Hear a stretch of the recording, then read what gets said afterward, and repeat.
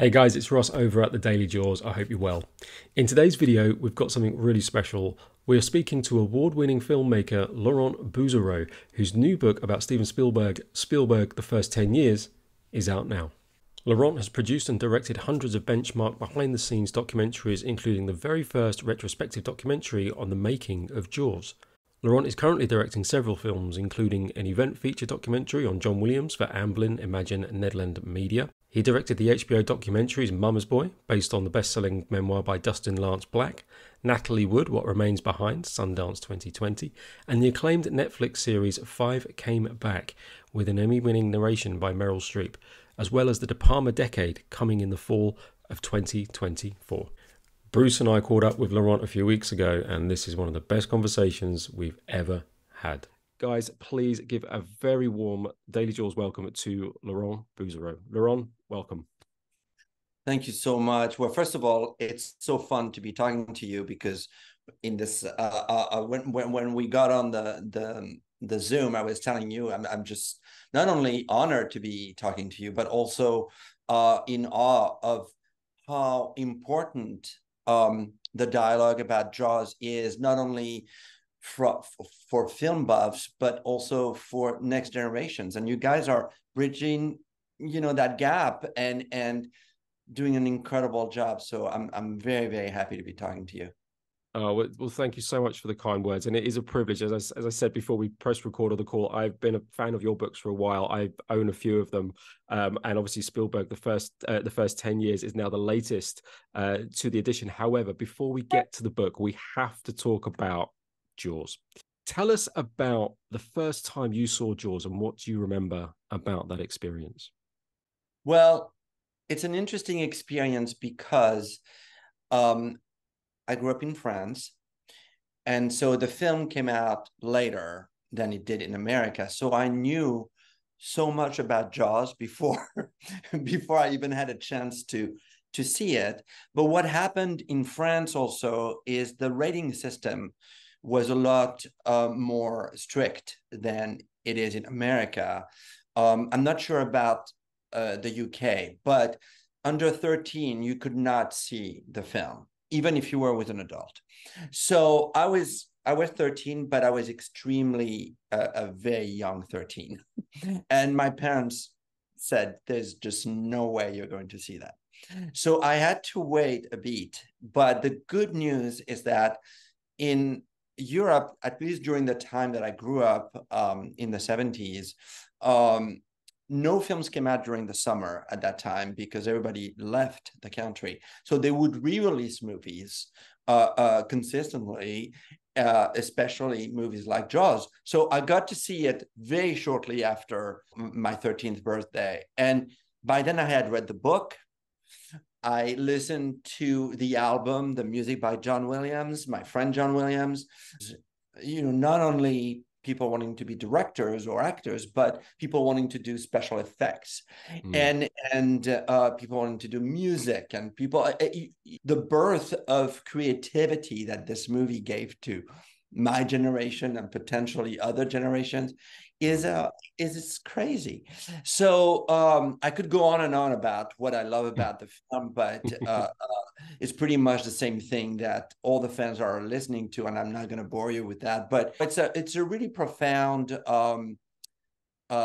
appreciation. And I have to tell you, when I wrote the book, I challenged myself with two things. First of all, I had a lot of discussions with Steven about the book, and I didn't want to suddenly make a deep dive, pun intended, into everything that it took to make the film and how many this and what day that. It was much more. I kind of challenged myself, watch the movie again, and what is it that you've never noticed before? And it was a lot less about the making of it as much as it was about the thematic of it and what the film today means, not only on a technical level, but also on a thematic level in relation to the first 10 years of Steven's career. And connecting those dots was absolutely amazing for me as as a fan, because I just realized, there are movies, just like there are works of art that transcend time and transcend generations and can be appreciated on so many different levels, that they continue to inspire you and to notice new things. So to me, Jaws is right up there with several other films, very few, that will never cease to amaze me and to surprise me, no matter how many times I look at it. Yeah. That was such a fantastic answer to that question, because there's so much there that we could unpack, but there's a couple of things I'd love to just understand a little bit more. So, because for me, I agree that Jaws seems to go through almost like a rebirth almost like every decade or something, in terms of a new theme being identified or a new aspect of the film. So, for example, particularly here in the UK, obviously everyone was experiencing COVID and lockdown, strongly compared to beaches open, beaches closed, and Mayor Vaughan and our very own Boris Johnson at the time. So all of a sudden, Jaws had this new relevance, and people were looking at the movie in a very, very different way. And when I was younger, when I saw it, I was about 5 or 6 when I first saw it. I was there like any other kid. Like, the shark was in my mind from minute one, and all I wanted to do was see it and do what it does, and I was in it for the blood, the guts, and the gore and the action. However, over the years, my relationship with the movie has changed. First of all, through the first 3 key characters. So Brody, Quint, and Hooper. I wanted to be Hooper. I was fascinated by sharks. I wanted to learn about sharks. Then I sort of became a little bit more like Quint. I think I became a little bit more cautious and a little bit more isolated as I kind of figured out who I was, as you sort of develop and you grow into the person you end up becoming. And then, since being a godfather for the last sort of 3 or 4 years, I've become much more Brody. I've become much more father figure, duty bound, much more aware and caring of other people. Not that I wasn't caring before, but it sort of just intensified through these kids and this family that I have. And then you have that political situation, as we say, around lockdown, and all of a sudden Mayor Vaughan, you start looking at him in a very different way, and all of a sudden you think, Jaws is telling me so many different things in so many different ways. You could watch that movie, and we just before we sort of press record on the interview, we started to talk a little bit about The Exorcist, and I think you're right. I think there is definitely a similarity between Jaws and The Exorcist in the way that they continue to play and the way that they don't lose their power. I went to see The Exorcist in London for Halloween. And it was a special Halloween screening because a film critic called Mark Kermode, who is, I don't know if you have heard of Mark. Yeah, I know who he is. Yeah, he's a fantastic film critic, and he's a sort of a bona fide expert on The Exorcist. Yeah, he is Mr. Exorcist, and he was there doing a talk about it. So it really helped set the scene. And there was a huge amount of people who stuck their hands up when he asked and said, have you ever seen The Exorcist? And about half of the audience hadn't.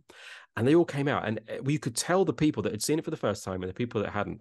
And the people that had seen it for the first time were affected by it. And as we said before, when I think it was the year before last, when it was the 3D re-release of Jaws and the IMAX re-release, I went to see the 3D re-release in my local cinema, and it was packed full of kids and families, and obviously parents of my age bringing their kids. Jaws played exactly the same way for them as it probably did 50 years ago for kids of their age. They were laughing in the right places. They were screaming in the right places. They were cheering when Brody killed the shark. It's just one of those perfect films. And like you said, it inspired so many other people to get into this industry as well. Greg Nicotero, for example, he's a special effects genius who did the amazing restoration of Bruce the Shark that now is in the Los Angeles Museum of Motion Picture Sciences. He was inspired by Jaws to do that, and so many other actors and directors. And it's just an incredible ensemble of craft as well as cast, which leads me finally to my question. What is your favorite aspect of Jaws? Well, I'll say, before I answer your question, I hope you don't mind.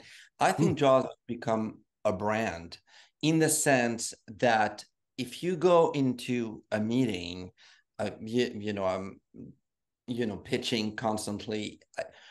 If you say something like, well, I have a Jaws-like project, they know exactly what you're talking about, even though it's nearly 50 years old.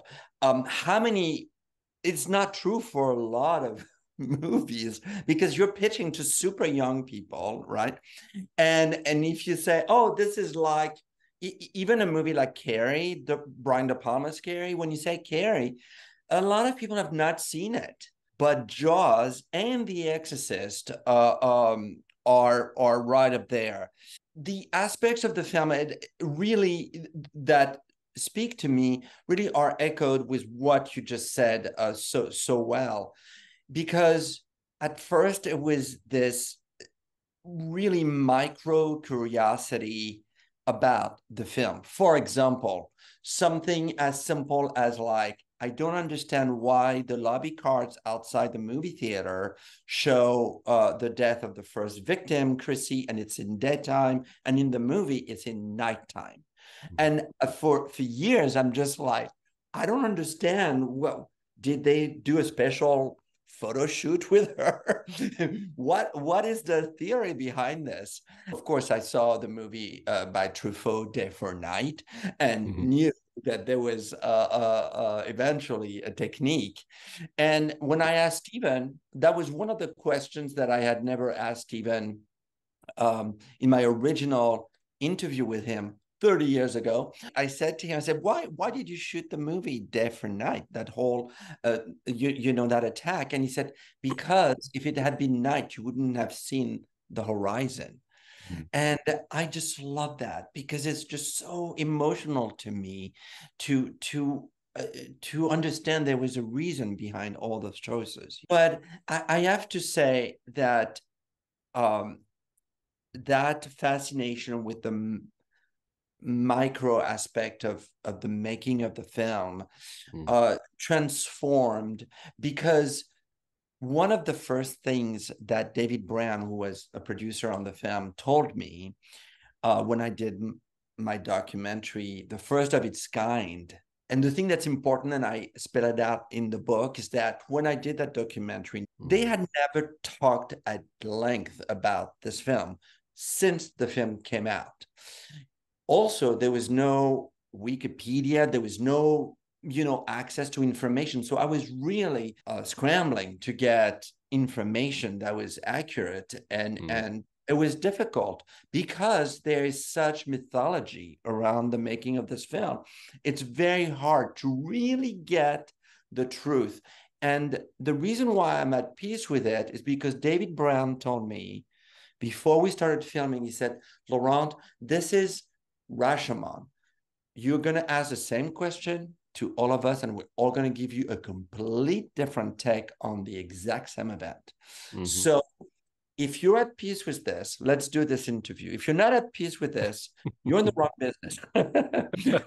But I moved along and I was at peace with it. The making of the film continues to be scrutinized and to be, I mean, there's this play now, The Shark is Broken, that is a whole new take on the making of the film, or the relationship between the three actors.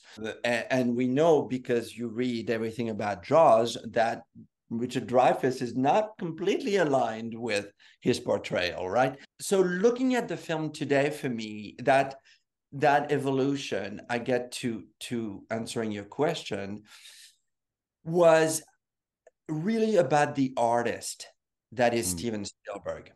Yeah. And I was like, how does this movie connect to the first 10 years of his career from, and I include Duel because Duel came out as a movie in theaters in France, to E.T. How because after E.T. it's a new Steven, it's a new era.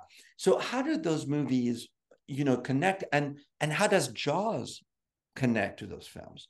And what I discovered, it was the notion of home. As we know, in Jaws, Brody has moved from New York to Amity, and it's not home. It's not home, and there's a threat, which is the shark, but it's the threat on him creating a new home, really. There's this really interesting scene where, after the attack in the estuary, where Brody's son is almost killed by the shark, there's a scene in the hospital where Brody says to his wife, take the kids home, and his wife says, home here or home New York, and he says home here. He makes a full commitment to home. And of course, when they're on the boat, they're singing about home, the three guys. So the home theme is very potent and very important. And I realized that that was echoed throughout all the movies that Steven made during this period. Duel is a man we threaten to never go home. Sugarland Express is about a couple trying to come home and recreate their home with their kid. Jaws is about home, as we've said. Close Encounters, it's a man who leaves home. 1941 is about an attack on the homeland. And the last image of the film is literally a home sliding down a dune by the ocean. And then you have Indiana Jones, Raiders of the Lost Ark, where you have literally a man who may have a home, but he's never at home. And you end those 10 years with E.T. phone home.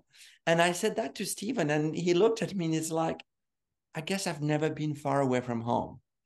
And I just love that about his answer, because I felt I had really connected Jaws at that moment as an extremely personal film, as opposed to something that was a blockbuster. I defy young people today who come out of the theater seeing a so-called blockbuster movie, who directed it. They will not be able to tell you. Jaws, you will be able to say. And that's because it is an intimate, personal, independent movie. That's what Jaws has become for me. It has had this incredible arc of this giant canvas to a story of the heart. And when you look at Jaws, when you look at all of the promotional campaigns and the posters and everything, it's one of the most deceptive marketing campaigns ever, because the shark is barely on screen. It's firmly in your mind from minute one, but actually it's about the characters. And that's why I think one of the secrets to the longevity, not just of Jaws, but also of a lot of Spielberg's work. In terms of, say, the overall career arc that Steven has had, where do you think Jaws kind of sits, and what kind of impact do you think it had on him as a storyteller? You know, that's really a question for him. But from an audience standpoint, I think Jaws, for me, you really see a director who cares about characters and who cares about humanity. To bring in the stories of World War II in the middle of the movie, you know, the famous speech by Quint, that's pretty bold, even at the time. You know, it's pretty bold, and suddenly it's a history lesson in addition to to being an adventure story, right?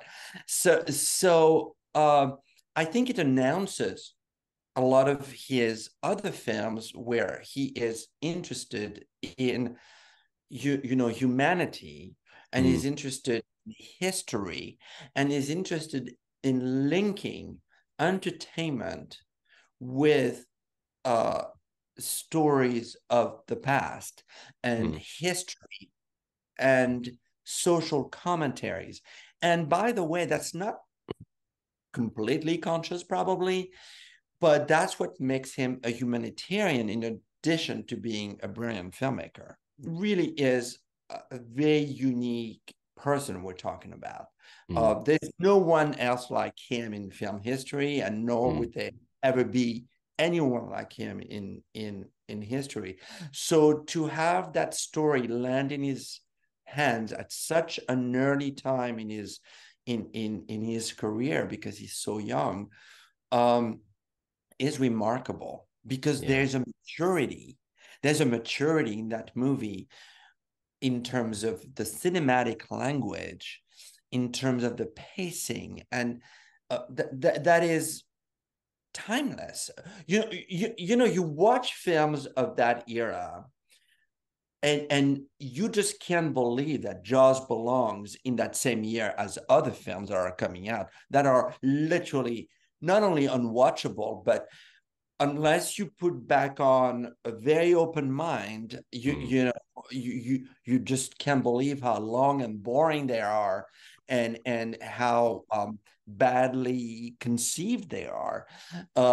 So it's not a shoe-in, Mhm. job. It's not like a thing that just, oh, how lucky it worked out. It really is a visionary, and something that's very profound, I think. It's great because I think you've really hit on something then, and the through thread, home and hearts. Those seem to be the two things that, or maybe more specifically, family. I think those seem to be sort of the two of the key things that they seem to be the through thread through Spielberg's career. But obviously, your book focuses on the first 10 years. So, how important were those first 10 years for Steven in terms of his career and learning the craft? I mean, he's kind of like a veteran by the time he made Jaws anyway, because he'd made lots of TV stuff and obviously done Duel and Sugarland Express. But how important were those first sort of 10 years for Steven?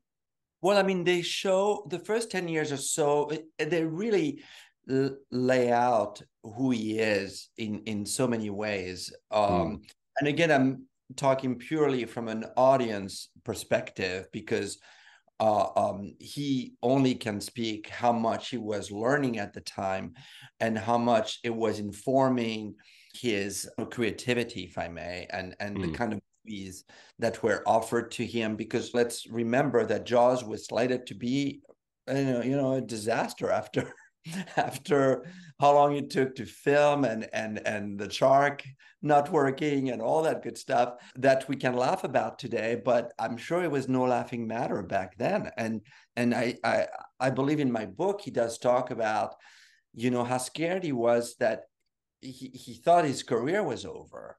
But I think that he those 10 years really define his thematic, which is, as you said, family, home, incredible characters, all of mm, them.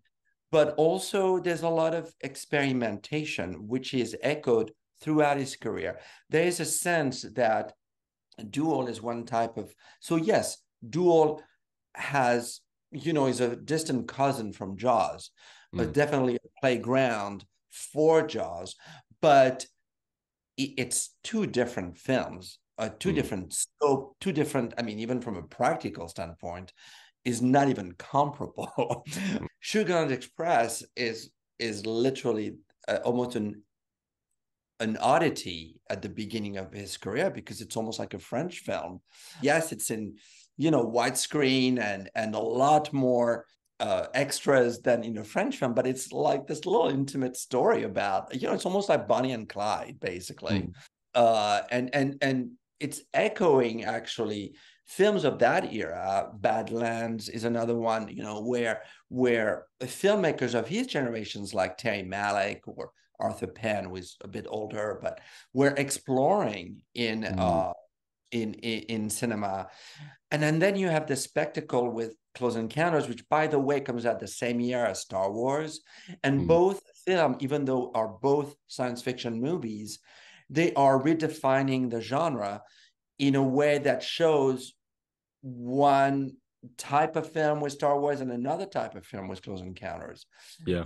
and that's really remarkable. And then, of course, he does 1941, which reset the clocks for him because it didn't do well.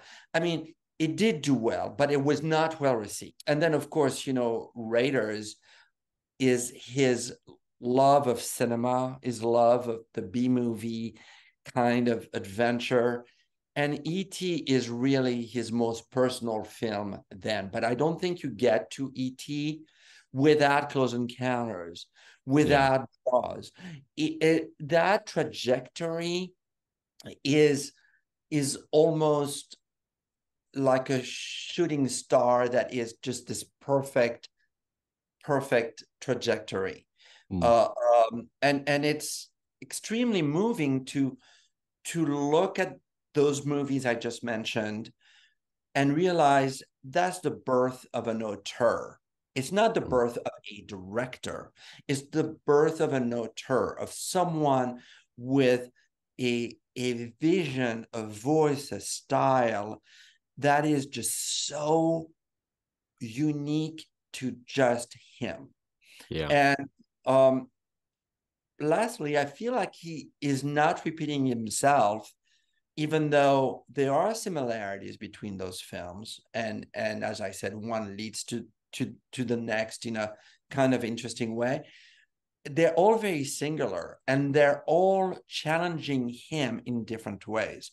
He Mm. talks in the book about Raiders, where the biggest challenge was to make it for a very small budget or a very reasonable budget, because he was coming off of 1941. Mm. 1941 for me is the last big special effects for real kind of thing film made in Hollywood. After that, it's a new Hollywood. Mm. So it's a fascinating decade to look at and to embrace as something, again, very unique. And I think directors of that era, and you can mention Friedkin and you can mention Brian De Palma, during those 10 years, really in parallel, are all doing, with tremendous success or tremendous failure, very interesting films.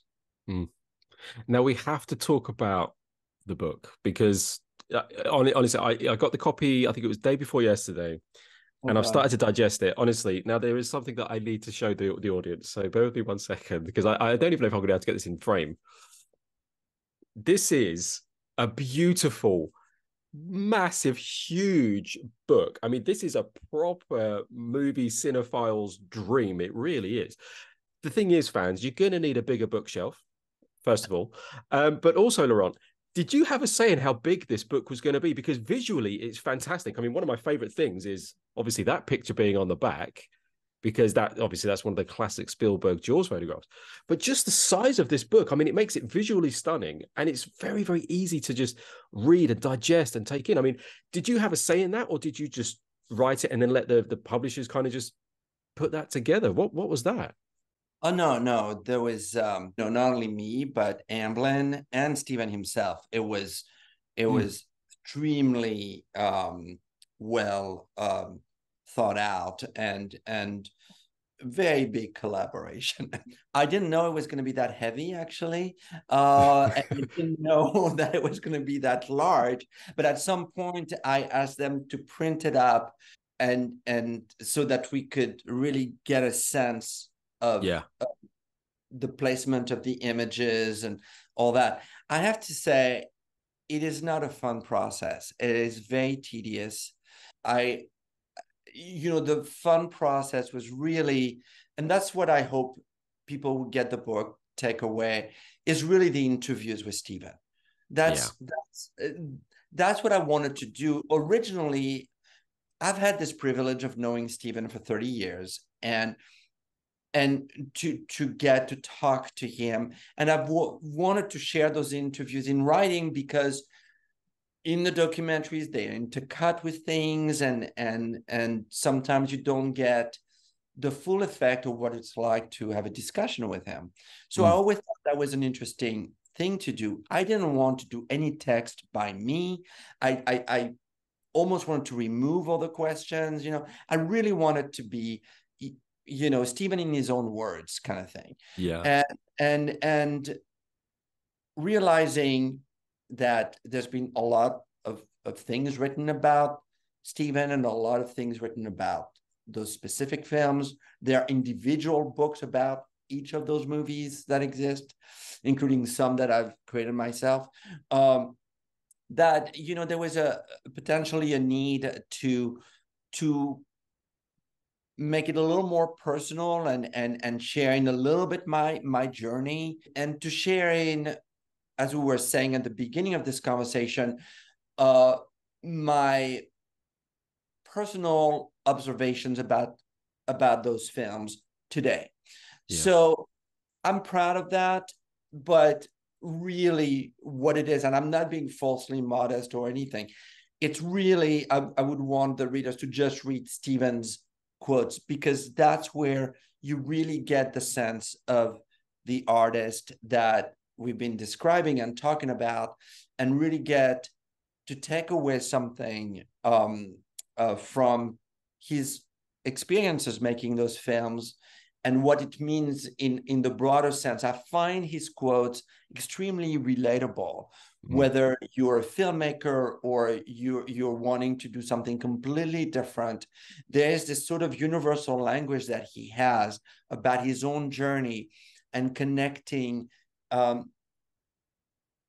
personal observations and applying them to storytelling that I find extremely important, and something that I don't take for granted, and that I hope readers will feel, again, whether or not they're fans or film buffs, or simply somebody who liked the cover and wanted it to be sitting on their coffee table.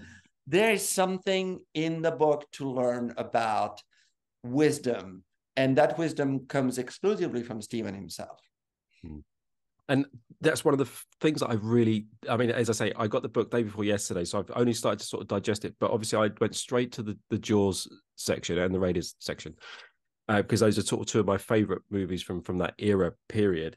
And yeah, it is almost like you can't help but read it in Steven's voice in a way. If you've ever watched an interview with him or whatever, and that really came through, because it's so important to understand his view on these things, because he doesn't do commentaries on his films, which I think is something which is actually quite nice, because it, again, leaves the stories and the movies open to interpretation. And things like Jaws and Raiders and so forth, particularly in this first 10 years, have been observed and dissected and taken apart and critiqued to within an inch of their lives and stuff.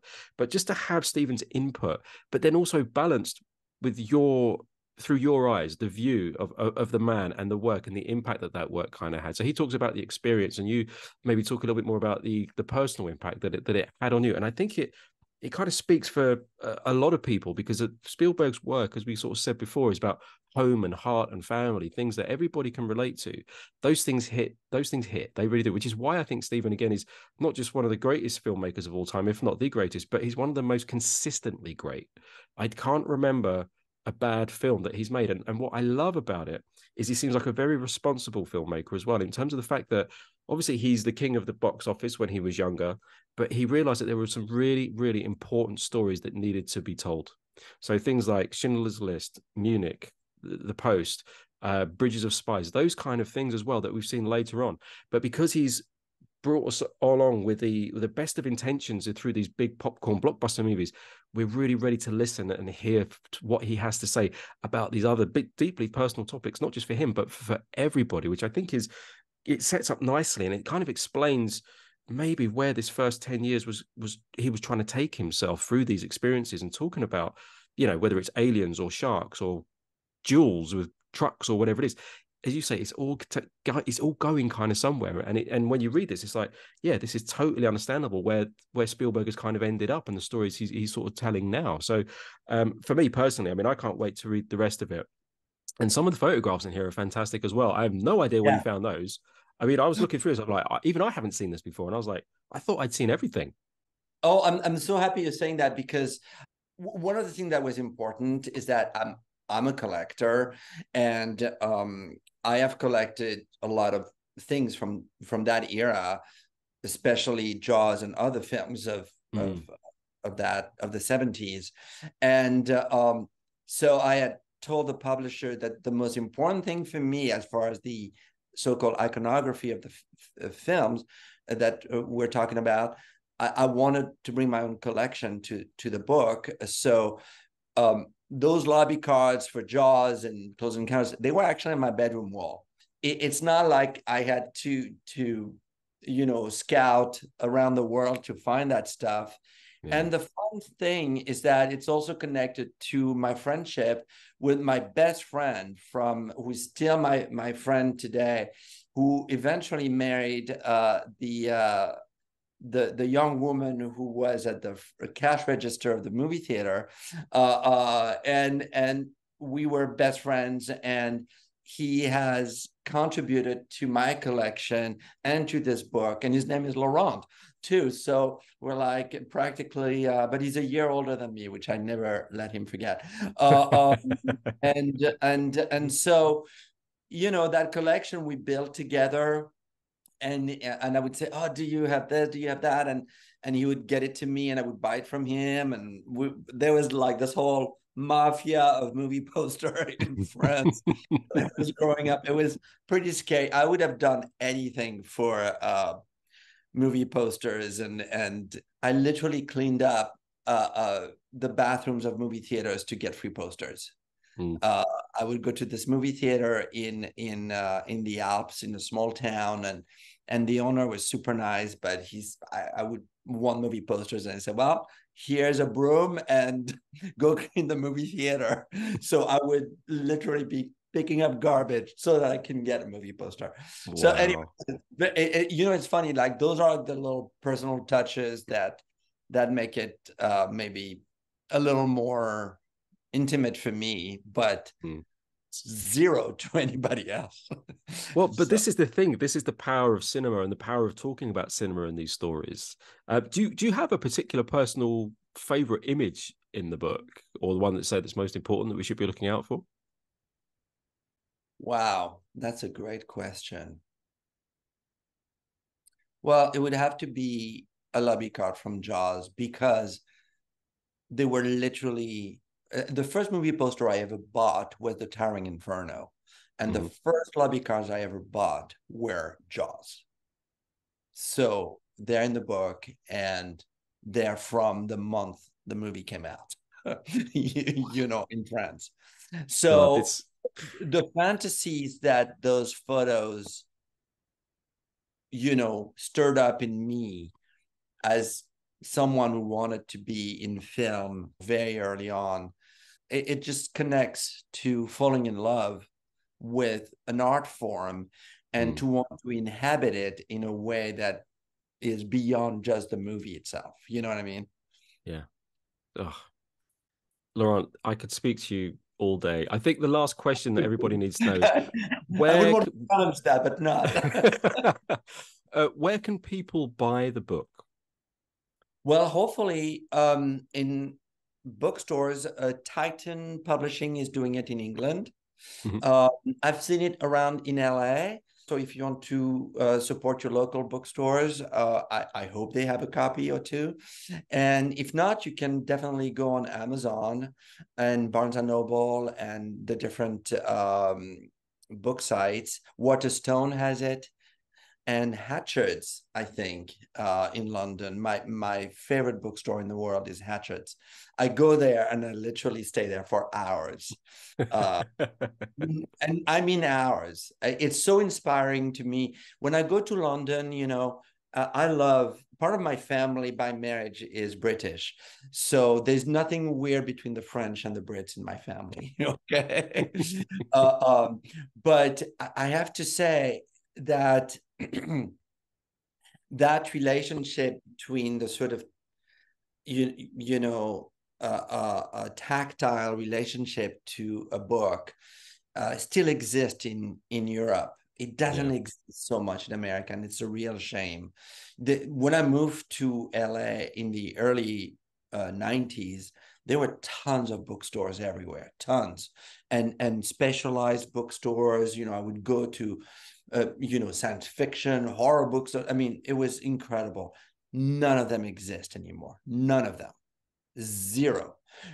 New York, a little bit better. But, that culture that you and I grew up in, which was really that tactile relationship to books, no longer exist. And it's sad. But I'm proud that I have my first edition of Jaws, the novel, signed by Peter Benchley, who I love so much. There was something we talked about, Steven, of course, but there was so many friendships for me were created from making that documentary. The most important one was Dick Zanuck, who I ended up making a film about.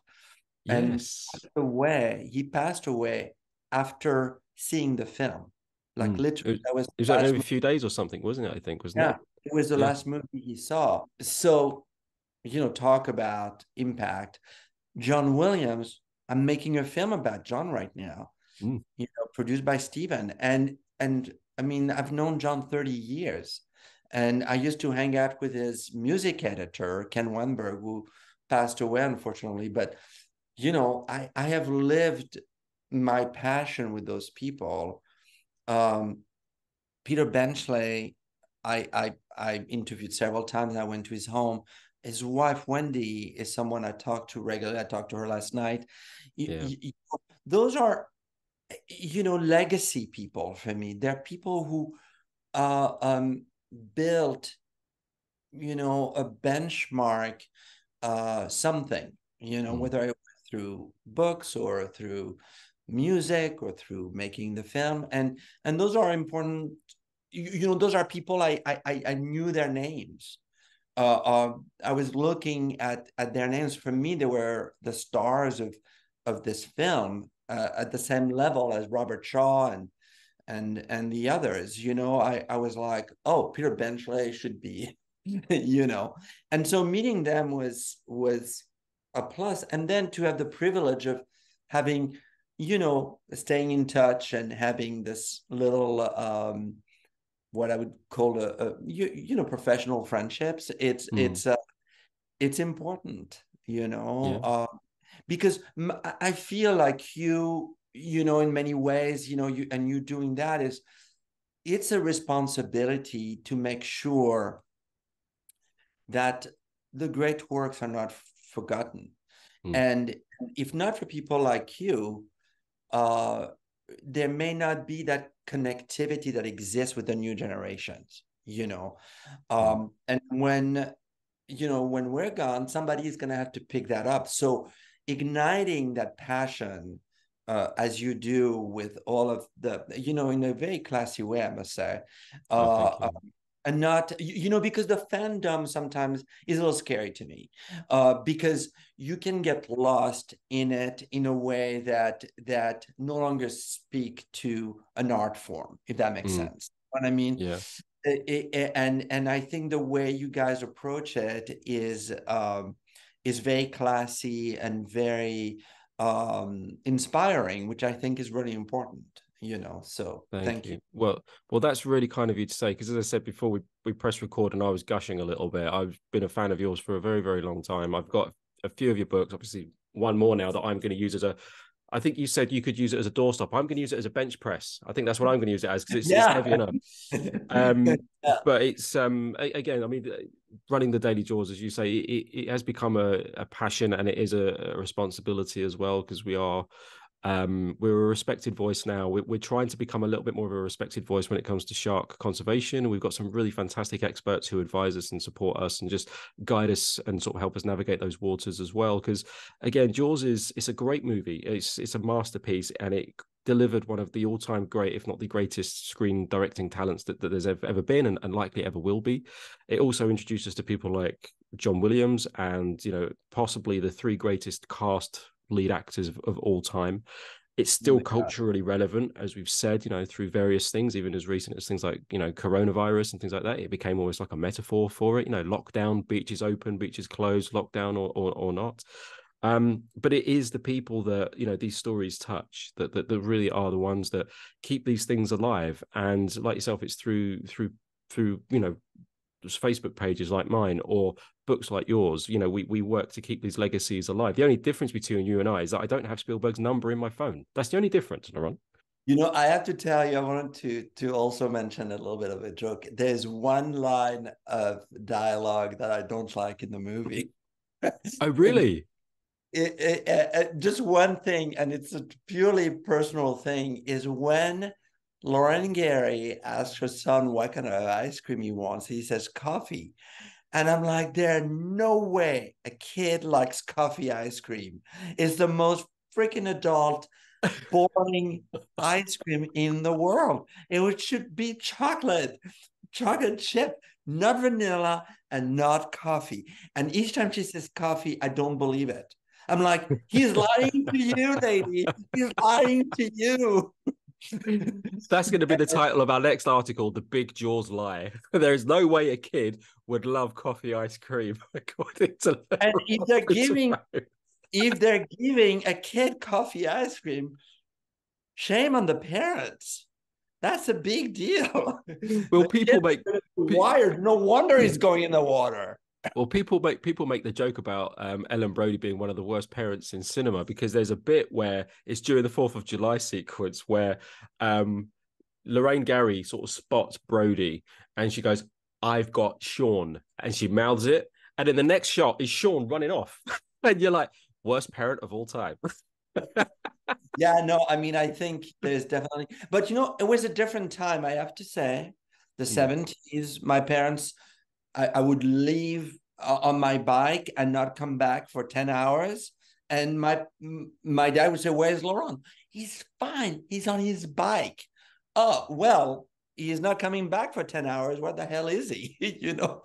So So I do understand Ellen a little bit. At least she's not having an affair like she is in the book, you know. yes, and So Hooper is a that's nice guy. He's more interested in his pretzels than Ellen, which is good. Laurent, it's been so good to speak to you. And guys, again, the reason we're speaking to Laurent isn't just to talk about Jaws movies, but he's also got a brand new book out, Spielberg, The First 10 Years. Honestly, I would advise everybody to get their hands on a copy as quickly as you can. It is absolutely essential reading if you want to learn about Spielberg, the fantastic director behind my favorite movie of all time, Jaws. Laurent, it's normally customary for me to leave the last word to you. So if you have anything else you'd love to share with the audience before we sign off, now is the time, my friend. wow. You're with the tough questions. Um, as I said, I'm really excited to be talking to you because it really underlines the fact that this film that changed my life when I was a kid is still having a similar effect on other people. Hmm. And the fact that I've had this journey with the film from being maybe a great film to being a very personal film is showing that the film has not only legs, but it has a heart. Amazing. That's I can't top that. That's perfect. That's perfect. Guys, I need to sign off here because I'm about to cry. Guys, I've been Ross Williams for The Daily Jaw, speaking with Laurent Bouzereau about his new book, Spielberg, The First 10 Years. As always, I will drink to your legs and I'll bid you a fond farewell and adieu.